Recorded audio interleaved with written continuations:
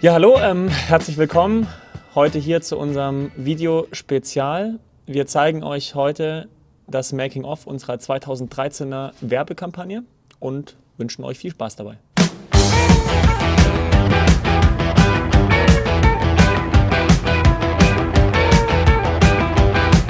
Wir befinden uns heute hier im wunderschönen England, wie man nicht ganz so leicht erkennen kann im Moment. Ja, wir sind mitten in einem alten Militärgelände, welches von der britischen Armee früher im Kalten Krieg als Spionageabwehr sozusagen, als Radarstation fungiert hat, um den russischen Feind sozusagen abzuhören. Und hier hat heute, ja, viele Jahre später, Veasey sein Studio. Und was der genau für uns produziert und wir mit ihm, das erfahrt ihr in den nächsten Minuten.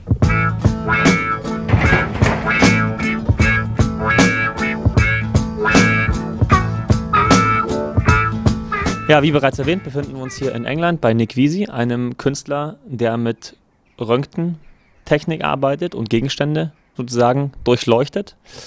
Ja, zu diesem Zwecke haben wir hier einige Produkte mitgebracht, BMX-Räder, Teile, alles, was so eben so an einem BMX-Rad verbaut wird.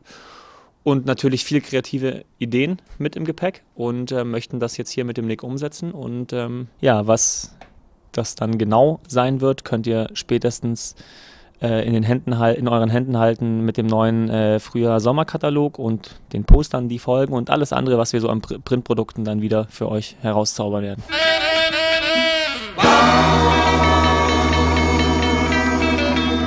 Hello everybody, I'm Nick Veasey. I'm an artist, photographer, radiographer, whatever you want to call it. At the end of the day, I make pictures with X-rays.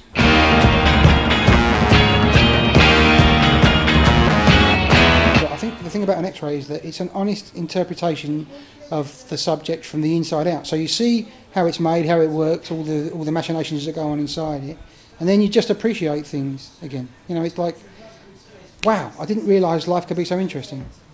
And I'm just fortunate that I can help people see stuff like that.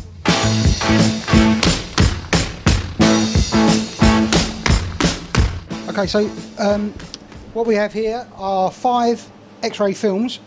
Each of the black bags contains an X-ray film, and we are X-raying the whole of the bike from the crank backwards. So the frame, the crank, the chain, the rear wheels, and the seat post and the saddle. I'm going to do a separate X-ray for the handlebars and the front forks and the front wheel. And this is the position of the bike that we're going to use for the rail trick. So we'll make it look like he's going down the rail. As you can see, it's got the pegs on the bike. I took the pedals off intentionally so the bike lays flat, so the X-ray is nice and sharp. And I'll X-ray the pedals separately and we'll put them back together on the computer.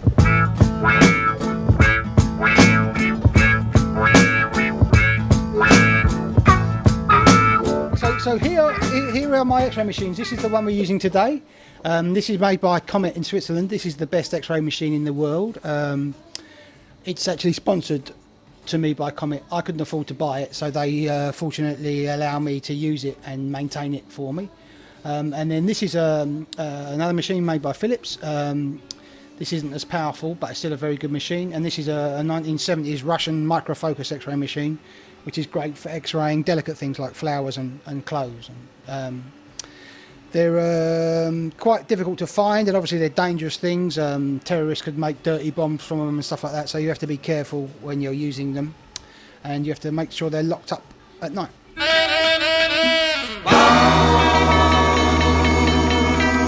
Yeah, I've got a licence from the British government which allows me to operate X-ray equipment. Once a year I get a health and safety check to make sure that we're not going to risk anybody that happened to walk past on the outside or anything like that. So the building we're in is purpose built to contain the radiation.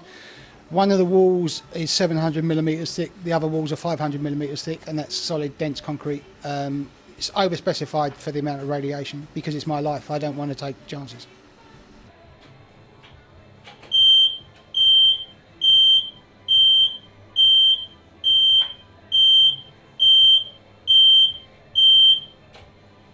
Yeah, well, basically what I use is exactly the same principle as a medical X-ray, but when you have to have a medical X-ray, it's over like that. A typical exposure in a hospital is 0.2 of a second.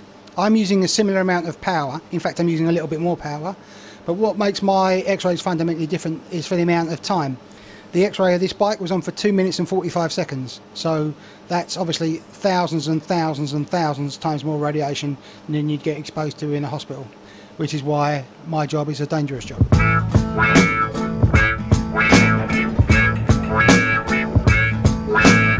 The door that you've just seen me open, that weighs 1,250 kilograms.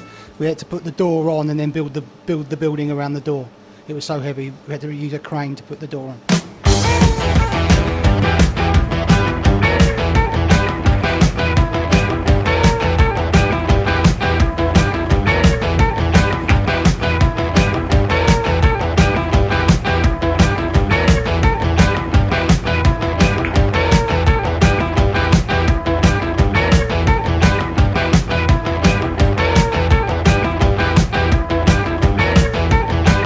You're not going to believe this, but I am really into cycling. I know you're thinking, you fat liar, but I do actually cycle to work a couple of times a week.